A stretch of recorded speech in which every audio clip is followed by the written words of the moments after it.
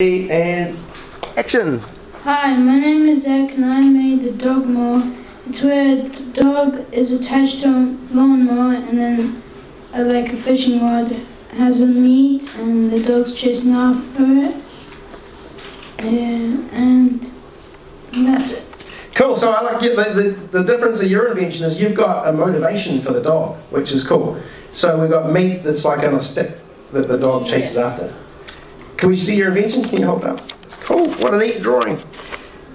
And so is this going to be a product you sell, or would it be a business that you turn up to people's houses and provide a lawn mowing service? Product also. So we'd make it and then make hundreds of them and sell them to dog owners. So there's probably thousands of dog owners out there that would love this, who have grass and that have a dog they need to walk, and it'd be great.